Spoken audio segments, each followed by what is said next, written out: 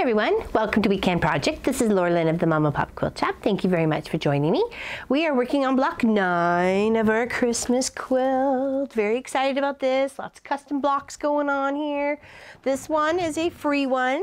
It's actually by an artist I'm actually having a workshop with very shortly. Her name is Lorna McMahon, and this is one of her free blocks on her website. It's called Penguin Pyramid. Sewfreshquilts is her. You can find her at .com, and so this is one of her free ones. So there's a 12, a 9, and a 6, and you just stack them on top of each other, make a little pyramid. But we're just going to do the 12-inch one, okay? Because that's the one we need. So I printed out just what I needed, just for the 12. I've got my background, your yellow, your white, your red, your black, and you're just pretty much going to construct your penguin by following the instructions. So I have not put one together yet, but I did put the little center bit of his bow tie together and the bottom of where his little feeties are, just to get like a tiny bit of a head start. Okay, so we're going to continue on from this angle here, since I put the tiny little bow tie, this little section right here together. Now we're going to put the other sides, the bow sides, okay? So it has you putting a white piece on the red, and then sewing down on an angle, and then sewing down here on an angle, and then trimming the excess off, okay? So we're going to wake up Mr. Nomi here. And I just put a little pin in the direction that I knew it needed to be sewn, just so it's easier for me to, instead of just marking it, right? Okay, so just do a little back stitch. Put your pins in your pin cushion. And then go the same on the other way. Make sure you line it up. Use your fingers and your pins to hold it steady. Can't believe there's only like 3 more blocks after this. I'm very excited to get this quilt put together. Okay, so there we have our 2 little pieces that we've sewn. So when we flip it, we have the one side of our bow tie. Okay, so that's one side. We will trim this, but I'll sew the other one first, okay? And I just chose the white that I have in here and the white that I have in here as my background, trying to kind of keep some of the blocks together. I couldn't find any of the blue that we used for Manny the Snowman, so I don't, maybe that was the last of it. I think it was pretty much the last of what I had of that stock. So I'll border it out with a little bit more of this blue, and then that'll tie it all together. Oh, so let's go in the right direction here. So the other blocks, the next one I have is one that my sister-in-law, Krista, she's also created, but I've kind of added my own little flair to it. She gave me some bells with the bow, but I'm going to use bells with holly instead. So I'm always changing things up. But it's really simple, and I can easily give you, it was just hand-drawn, so, and it will be all just hand-drawn, just own little artsy fartsiness going on here, but you're more than welcome to go find something printed off, trace it onto your stabilizer, and go from there. So there's the other side of our little bow tie. So now we're going to trim, like it says. Trim close to those stitches, but not too close, because you don't want to lose all your work, right? Especially when you go to flip it the other direction to sew it together with the center. Okay. So there we go. Put Mr. Tie together. You don't have to have the tie. You could actually, in one of the blocks, he was just plain white. But I don't know. Hey, let's have him dressed up for Christmas. Okay, do I have that right? Yes. The pointy section is going right to the center of the little bow. Alright, just sew down one side, then grab the other side, do a little flip, do a little sew. Alright.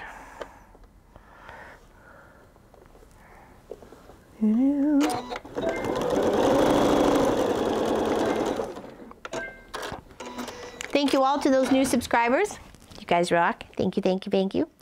So there's our little bow tie. Did you see me? I look cute, don't I? Okay. All right, we'll move on. Okay, so now it says draw a diagonal line across the wrong side of square B, which is this, I believe. B, which was 2.5. Yes, it is. Okay, so we'll draw a line on the wrong side of it.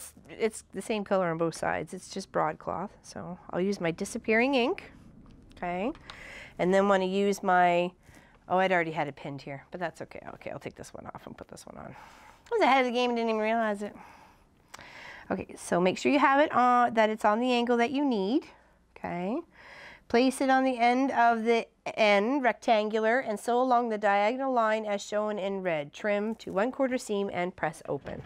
Okay, so we will sew along that line. Her directions are very, very right to the point and precise, so you can't seem to really get anything wrong, at least from what I've seen so far.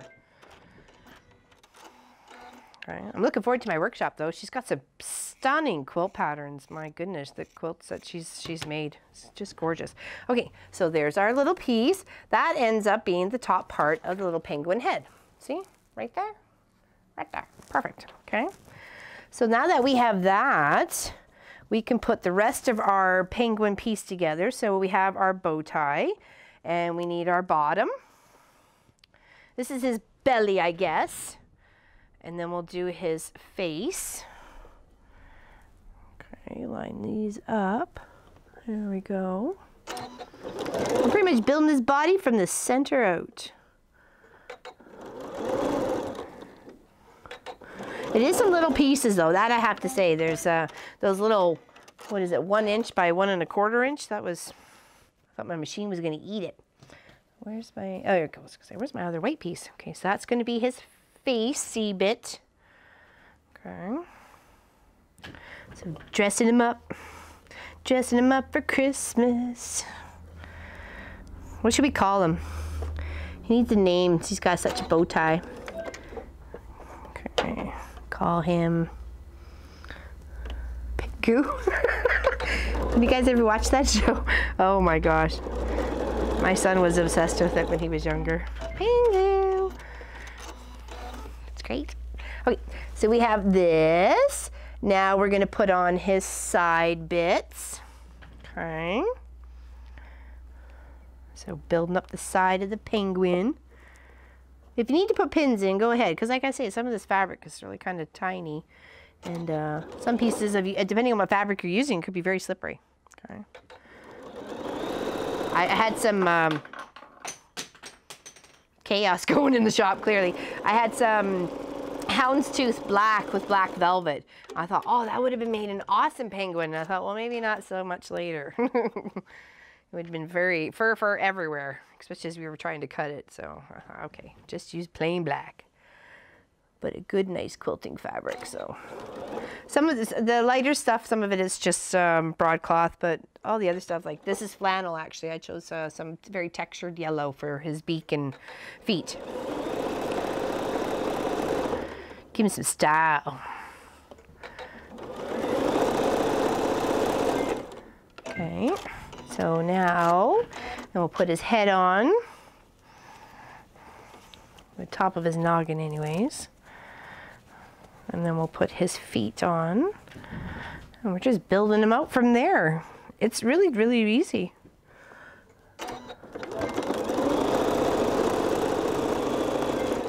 Okay, pop his little toes on.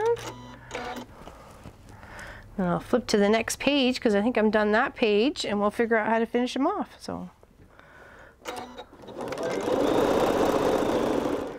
Hopefully you guys are getting your shopping done, or at least your lists made to either pick up your crafty stuff to make something. That's how's our little penguin coming along. Check him out. Okay. All right, so next page here. Now this says, because we want to work on the blues and the yellows, so I think we're doing his beak right here and probably his feet, because they look about the same with the C and the F and stuff. So I think we're making 3 of those. I think we are right. Okay. So we need 1, 2, 3, and 1, 2, 3. Right? Did I lose one? Oh, it's the big one, silly girl, and 3 of the little blue ones, the bigger blue ones. There we go. Okay. Throw the bits off to the side. All right, so now we need this. and then up in this corner, and then you're going to draw your diagonal line from here to here. Okay, and if it's pretty much in each corner. There's one for the bottom and another for the other corner. Okay, we're going to put in a little pin in the direction we need to sew. Okay, and this one goes this way, and this one goes this way. Alrighty. And we'll do all three of them at the same time.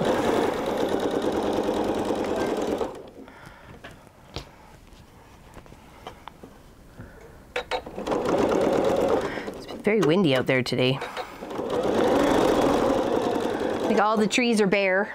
Sad to see, but it happens. At least this time of year. I have a neighbor down the road who's already got his Christmas lights up. That's me giving the look. Like for reals. All right, now trim that off to your 1/4 seam allowance. Okay. Don't cut off the wrong end. You'll be crying later. Or crying now when you realize you've done the wrong thing. Like I said, sometimes it's always not sometimes what to do, it's what not to do too. All right, so we are going to build out our little penguin. So that's going to be his beak. And then we're going to have our other square on the other side. Okay. So here and here. Okay, so we got to build his bottom wings. And then those are his feet. Okay, so our wings we need to build out as I've marked the center of the 5" by 5" square. We're going to sew on either side of this line, and then we're going to cut on the line in the center to give us 2 half square triangles. Okay, so that line is pretty much where the edge of your foot runs with your seam allowance to give you the proper one. Okay.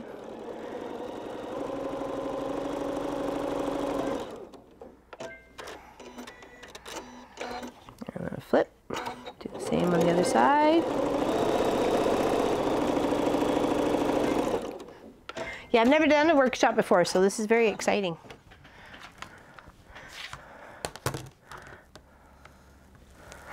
All right, now just cut down the center, and then you have your 2 half square triangles, okay?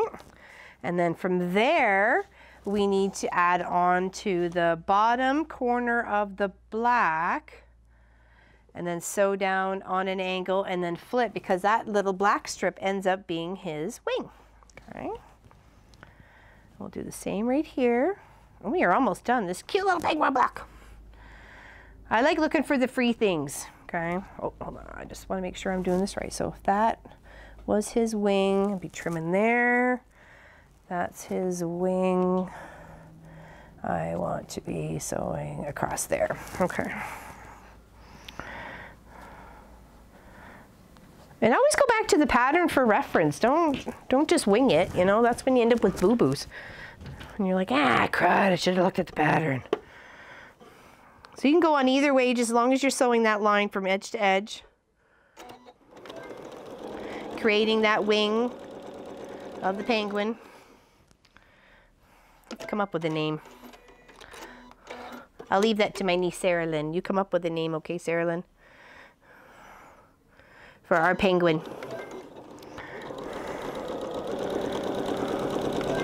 Hopefully she's watching.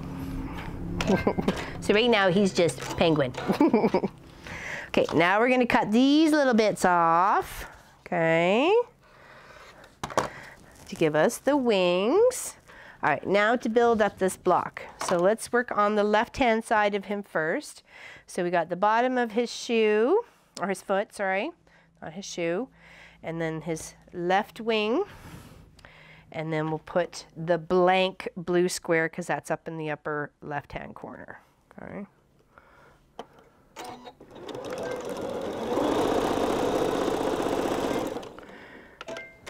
Just the blank blue square goes right up here.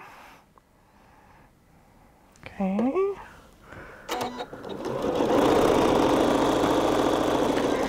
And she does say to press open, but for time's sake, we just, you know, we do it our way. The wild and crazy way at the quilt shop. All right, line it up. And we've got half of our penguin, or more like 2/3 of our penguin put together.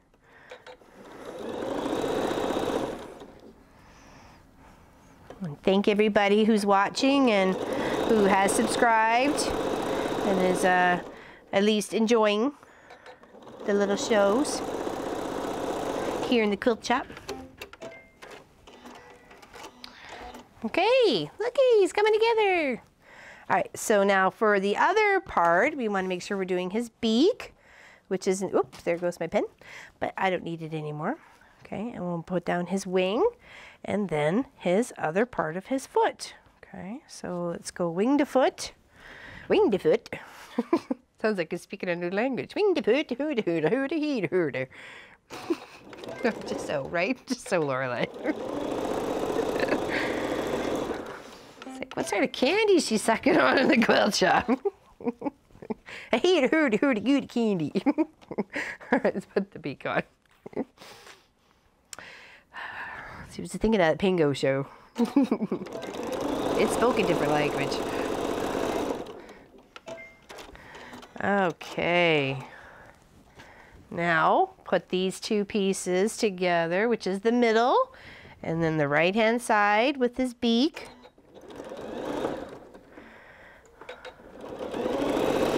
Give him a button for an eye, or just do some a cross stitch with some yarn, or you know, just do a little embroidery thread, and we have our cute little handsome penguin and a snory dog. Just sound asleep. Thank you very much for joining me for this weekend project. This is block number 9, penguin yet still to be named. Thank you. We're not hurting her. She's literally just sleeping right there. Thank you very much for joining me. And we really, really appreciate all the subscribers and the views and anybody who shares or posts or what have you. We really do appreciate that at the Mama Pop Quilt Shop. So keep doing it, and we love to hear from you. So take care, and we'll see you next week for block 10. We're doing bells and holly. Yes, bells and hollies. Bells first, hollies in the background. It's up here. It'll come out. Okay. Thank you, everybody. We'll see you soon. Bye-bye.